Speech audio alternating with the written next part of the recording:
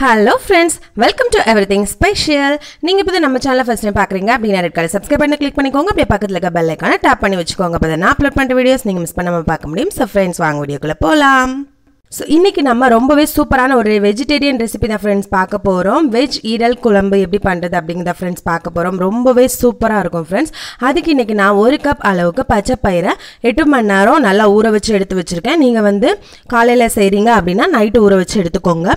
இப்போ இத ஒரு மிக்ஸி ஜார்ல சேர்த்துக்கலாம்.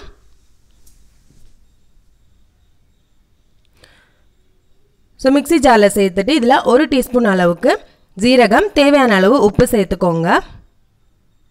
உப்பு சேர்த்துட்டு இத நல்லா ஃபைன் பேஸ்ட் அரைச்சு எடுத்துக்கோங்க. தண்ணி எதுவுமே ஆட் பண்ண கூடாது. சோ இப்போ இத ஒரு பாத்திரத்துக்கு ட்ரான்ஸ்ஃபர் பண்ணிக்கலாம். சோ இது பாத்தீங்கன்னா இதோட டேஸ்ட் அப்படியே நான்வெஜ் டேஸ்ட்ல இருக்கும். யாருமே கண்டுபிடிக்க மாட்டாங்க இது வெஜ் அப்படின்றது அவ்ளோ டேஸ்டா இருக்கும். இப்போ ஒரு half தேங்காவை இந்த மாதிரி மிக்ஸி ஜார்ல சேர்த்துக்கோங்க. சேர்த்துட்டு இத நல்லா ஃபைன் பேஸ்டா அரைச்சு எடுத்துக்கோங்க. நீங்க அப்படியே போடுறதன்னா கூட போட்டுக்கலாம். உங்களோட ஆப்ஷன் தான். இப்போ இந்த மாதிரி இட்லி தட்டு எடுத்துக்கோங்க. சோ இட்லி தட்டுல தான் நம்ம வேக வைக்க போறோம். சோ அதுக்காக நான் கொஞ்சம் எண்ணெய் அப்ளை பண்ணிருக்கேன். நீங்க துணியில இட்லி செய்வீங்க அப்படினா அந்த மாதிரி கூட நீங்க இந்த மாதிரி பண்ணிக்கலாம்.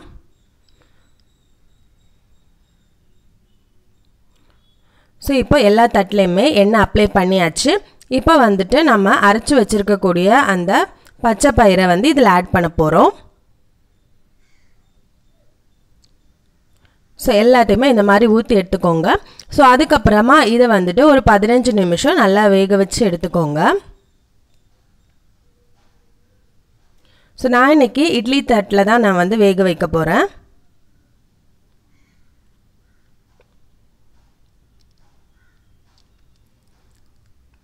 சோ இப்போ பாத்தீங்கன்னா நல்லா வெந்து வந்திருக்கு. சோ இந்த டைம்ல நம்ம இத எடுத்துறலாம். சோ நல்லா ஆறுனதுக்கு அப்புறமா இத எடுத்துக்கோங்க. சோ எடுத்ததுக்கு அப்புறமா இந்த மாதிரி தான் இருக்கும் फ्रेंड्स.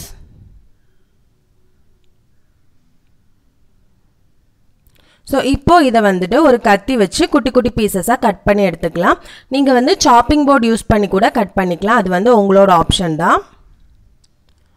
சோ இத கட் பண்ண பாக்கும்போது பாருங்க இப்போ இது ஈரல் பீசஸ் மாதிரியே இருக்கும். அதனால தான் இது வெஜ் ஈரல் அப்படின்றது. பாத்தீங்கன்னா உங்களுக்கே தெரியும் அந்த பீசஸ் பாருங்க அப்படியே ஈரல் மாதிரியே இருக்கும். சோ அந்த மாதிரி எல்லாத்தையுமே இந்த மாதிரி கட் பண்ணி வச்சுக்கலாம்.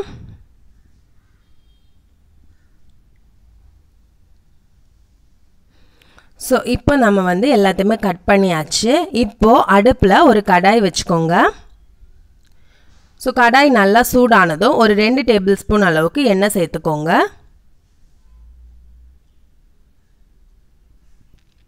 சோ எண்ணெய் நல்லா சூடானதும் இதல 1 டீஸ்பூன் அளவுக்கு பெப்பர்.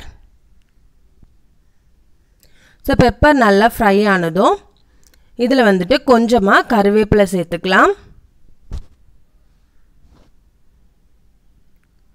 சோ இதல நெக்ஸ்ட் ஒரு பச்சை மிளகாவை நான் குட்டி குட்டியா கட் பண்ணி ஆட் பண்ணிருக்கேன். நெக்ஸ்ட் இதல 2 பெரிய வெங்காயம் சேர்த்திருக்கேன். நீங்க சின்ன வெங்காயம் கூட யூஸ் பண்ணிக்கலாம். இது பாத்தீங்கன்னா 1 கப் அளவு இருக்கும். இப்போ இத நல்லா ஃப்ரை பண்ணிக்கோங்க. இப்போ இந்த வெங்காயம் வேகிறதுக்காக கொஞ்சமா உப்பு சேர்த்துக்கலாம்.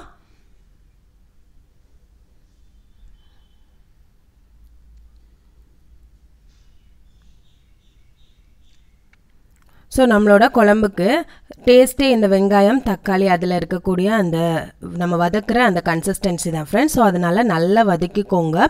மூடி வச்சு கூட நீங்க வேக வச்சுக்கலாம். இப்போ இதல 1 டேபிள் ஸ்பூன் அளவுக்கு ஜிஞ்சர் garlic பேஸ்ட் ஆட் பண்ணிக்கோங்க.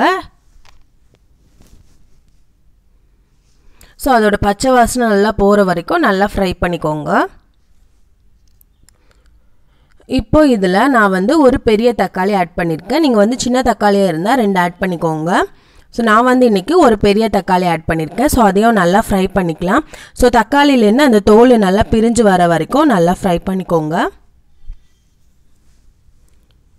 சோ இப்போ பாத்தீங்கன்னா தக்காளில இருந்து தோல் எல்லாம் நல்லா பிரிஞ்சு வந்துருச்சு. தக்காளியும் நல்லா குக் ஆயிருச்சு.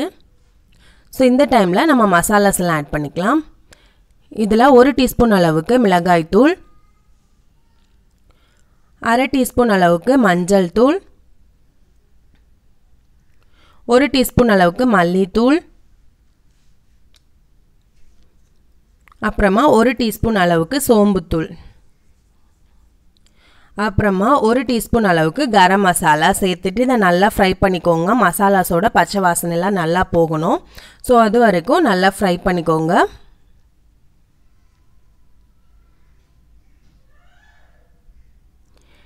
இப்போ வந்துட்டு இதில் நான் வந்து 1 கப் அளவு தண்ணி சேர்க்க போகிறேன். நீங்கள் வந்து குழம்பா செய்கிறீங்க அப்படின்னா உங்கள் கன்சிஸ்டன்சிக்கு ஏற்ற மாதிரி தண்ணி ஆட் பண்ணிக்கோங்க. ஸோ நான் இன்றைக்கி கொஞ்சம் ட்ரையாக தான் பண்ண போகிறேன். ஸோ அதனால் நான் இன்றைக்கி 1 கப்பு சேர்த்துருக்கேன். ஸோ இதெல்லாம் நல்லா கொதித்து வரணும். ஸோ பார்த்திங்கன்னா நல்லா கொதித்து வந்துருச்சு. ஸோ இந்த டைமில் நம்ம வந்து எடுத்து வச்சுருக்கக்கூடிய அந்த கோகோனட் பேஸ்ட்டு அதில் ஆட் பண்ணிக்கலாம். ஸோ 3 டேபிள் ஸ்பூன் அளவுக்கு தேங்காய் பேஸ்ட்டு. ஸோ இதை போட்டுட்டு நல்லா கலந்துக்கோங்க. ஸோ கலந்துட்டு நீங்கள் வந்து உப்பு காரம் எல்லாம் டெஸ்ட் பண்ணிக்கோங்க. சப்போஸ் இல்லை அப்படின்னா நீங்கள் இந்த ஸ்டேஜில் ஆட் பண்ணிக்கலாம். ஸோ இப்போ இது நல்லா கொதிக்கட்டும். ஸோ பார்த்திங்கன்னா நல்லா கொதிச்சு வந்திருக்கு. ஸோ இந்த டைமில் நம்ம கட் பண்ணி வச்சுருக்கக்கூடிய வெஜ் ஈரல் பீசஸ் ஆட் பண்ணிக்கலாம். ஸோ ஆட் பண்ணிவிட்டு நல்லா கலந்து விட்டுக்கோங்க. இது வந்து நல்ல தாராளமாகவே நீங்கள் கலந்துக்கலாம். உடைய எதுவுமே செய்யாது. ஸோ அதனால் நீங்கள் நல்லா கலந்துக்கோங்க.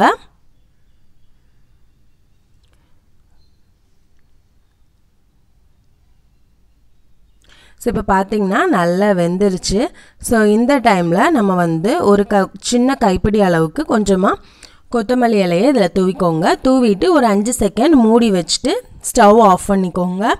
அவ்வளோதான், நம்மளோட சூப்பரான வெஜ் ஈரல் தொக்கு ரெடி ஆயிடுச்சு ஃப்ரெண்ட்ஸ். கண்டிப்பாக ட்ரை பண்ணி பாருங்கள், ரொம்பவே டேஸ்ட்டாக இருக்கும்.